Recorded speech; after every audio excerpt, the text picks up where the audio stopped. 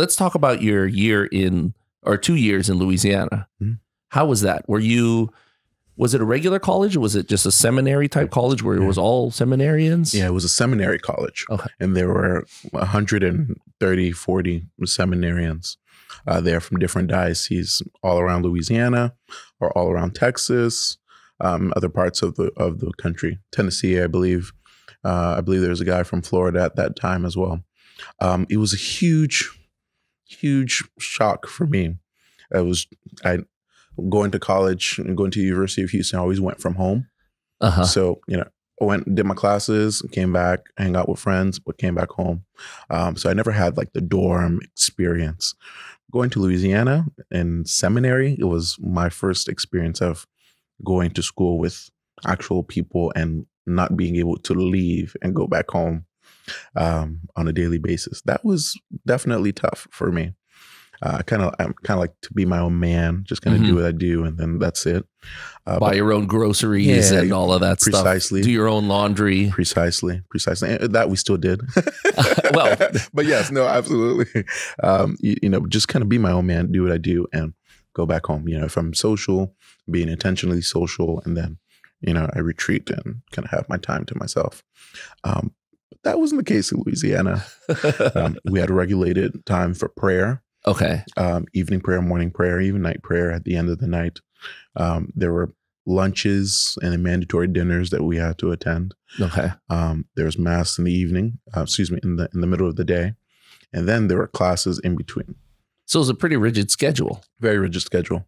If the time to yourself will be the time in which you are not studying or not in class. How much time is that during the day? During the day, or is it mostly just night? It could vary depending on the classes, but during the day, not more than 6 hours before night, for sure. For sure, not more than 6 hours.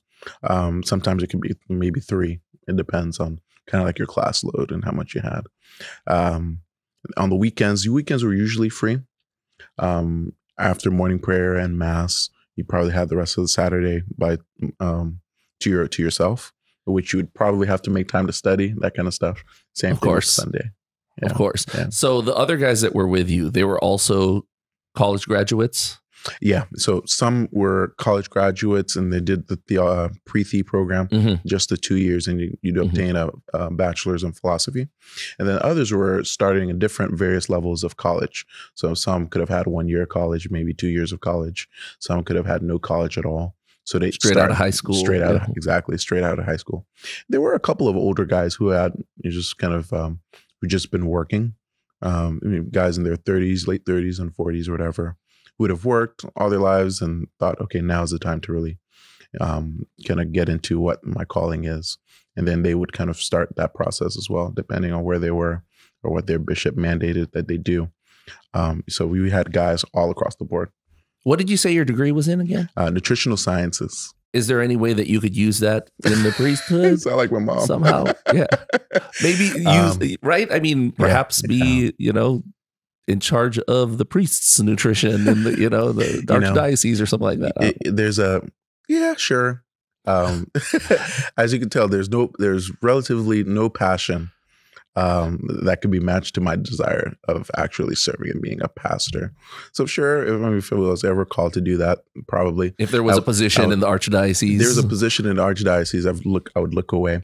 The thing is, to be effective in such a field, you'd have to have your master's. Okay. To be a dietitian, really. Okay. So I don't really have much true credentials in order to kind of serve. And I mean, I can give tips and that kind of stuff. I have heard about priests that were, doctors and all that. Yeah, those exist for sure. So did anyone ever say to you, hey, let's pursue this. Let's go get your master's? And my dad would do that all the time. So what's next? He would ask. So when you're done with St. Mary's and you obtain your master's, and could you do more? Could you be a doctor?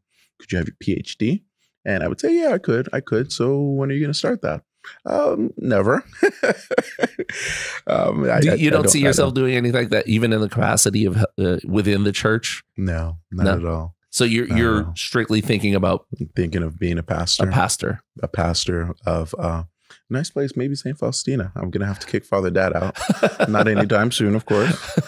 And then just kind of working in the vineyard, working to the harvest is plenty, and send harvesters for the harvest. Those are my thinking. That's what I feel as if God is calling me to do. Anything else is kind of sort of by the wayside. So those 2 years in Louisiana, how often did you get back to Houston? Was it 2 years straight? Often? No. I came back quite often. Maybe more often than any other guys. Oh, really?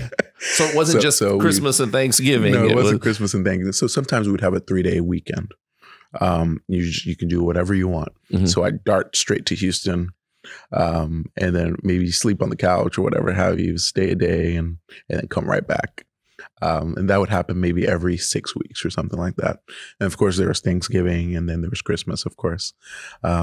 Sometimes spring break, I would definitely come back. At every single opportunity that I got, I would come back to Houston. Did your dad say, "Oh, here's our rebel here, the prodigal son"? I'm sure he wanted to, but he was yeah, exactly.